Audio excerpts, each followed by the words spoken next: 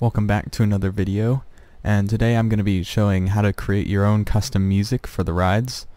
So it will just add a little bit of extra customization to your park. This is one of my parks, and I think we're going to try designing some music for this merry-go-round down here.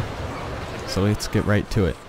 The first step to making music is to download a program called Caustic 3 or any other software you want to make music, but I'm using this one for this. And there is different versions. There's the desktop version and the mobile device version. I'm going to be using the mobile device version. I'll show you how to download the Windows version though. What you do is select the appropriate one for your device. So for my device it would be this one.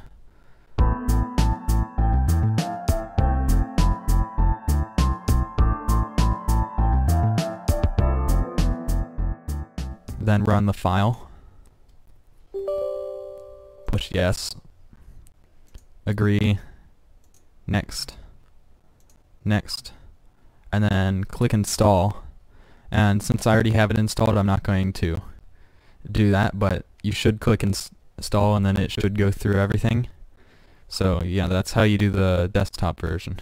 Making songs with this software is a lot easier if you have a MIDI controller, which is basically just a piano that can plug up to your device and it will send the notes that it's being pressed.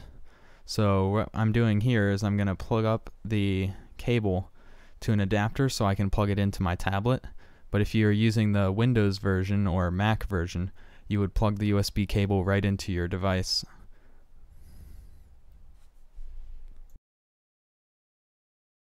Now that I'm on the software, we can start making music. So I'm gonna make a new file,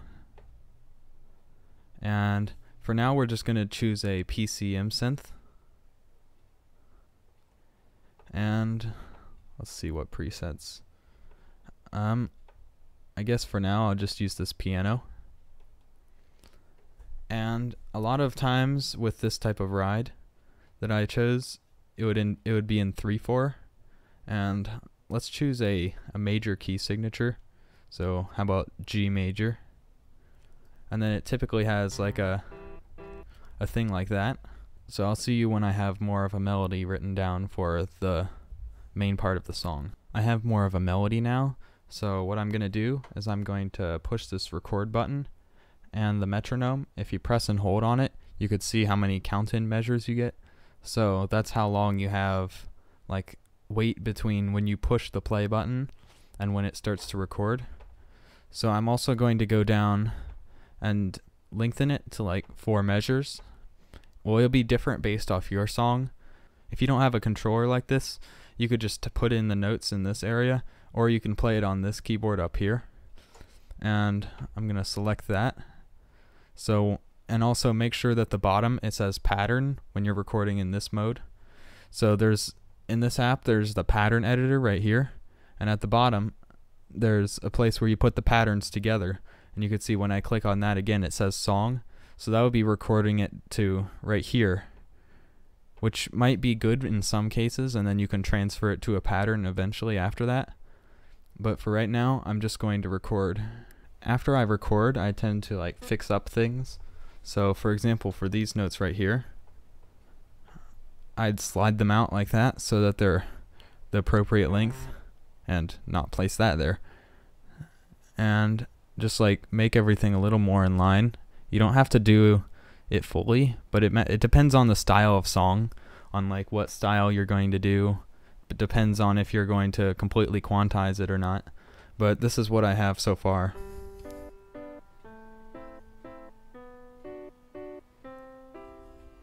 Now that I have this, I think we're going to add some drums. So what you're going to do is push this button right here. You're going to click on that and select beatbox. And there's a bunch of different kits in here. Some of them more electronic than others. I'm just going to scroll down and select this one right here. And I think it's, yeah, so it's these keys on the keyboard control, like these things on here. Some MIDI controllers you can get would actually be more like a drum and like have more pressure sensitive pads that you can click on. But for this I'm just going to be using a keyboard since I don't have one of those.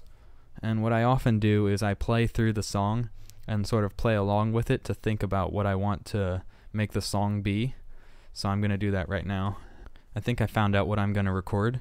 So again, I just make sure that everything's set up down here. And either I could record it or just put it in on here. It's easier to put it in on something that includes less notes, like a drum beat, and it's less length, but it could get a little more rhythmically complex.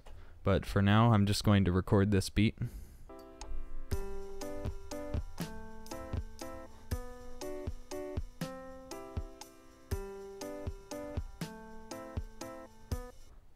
I finished recording the drum beat, and I think this might need to like sort of fit the style of the ride. It might need an organ.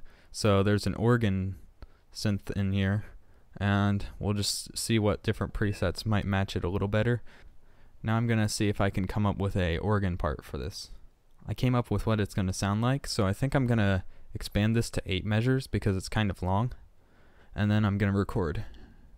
I finished recording this, and I'm gonna sort of like organize everything a little bit better and sort of make sure everything fits within the thing and doesn't overlap. You can see this is overlapping. I'm assuming that this is supposed to be like that and that like that.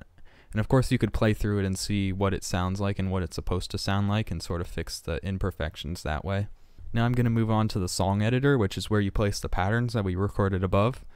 So I'm going to place this a few times, and this is, I mean, it depends on the song that you're creating where you put these patterns, but it's basically just, this is what your song part is that you recorded above, and you can put the other parts at different parts in it.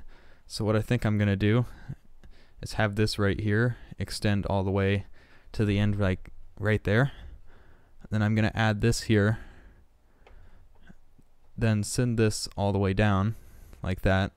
After you've done some work on your song, it might be a good idea to save. So we push this 3-line thing down here and click save. Well, I mean click if you're on a computer, touch, or tap if you're on a mobile device, of course. So I'm going to name mine Merry-Go-Round Song Number 1.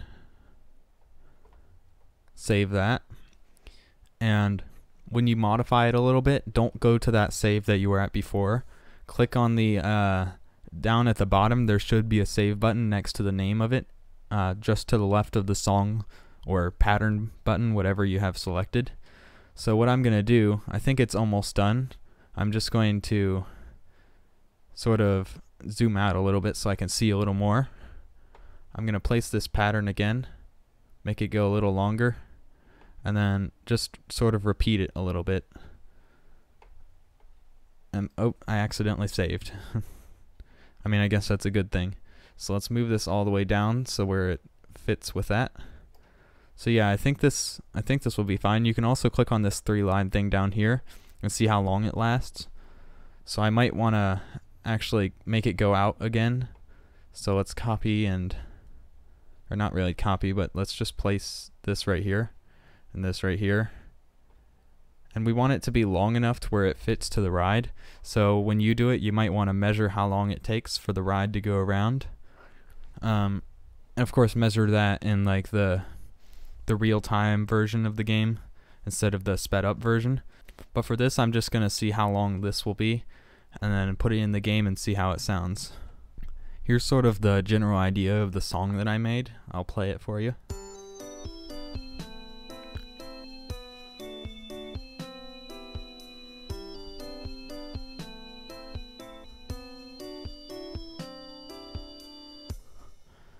And it's also a good idea to look at this value down at the bottom right corner to see and make sure that it's not peaking. And you'll see red lines at the top if it's peaking. So I'm gonna go back and go to the loudest part of the song and make sure that no red lines show up at any part. I looked through and it doesn't seem like it's peaking anywhere. So another thing you could do is right here you could add reverb and delay or some other effects up above, but I think I'm just gonna leave it like this for now. What you do after you finish your song is you'd save it, then you'd push these 3 lines, you'd push export, and then you could see that it's in a wave format, and I think this format will be fine. If not, we can convert it. So what we'll do is we'll click export, and then it will say that it's done, Once you finish exporting, it will show you this screen if you're on Android.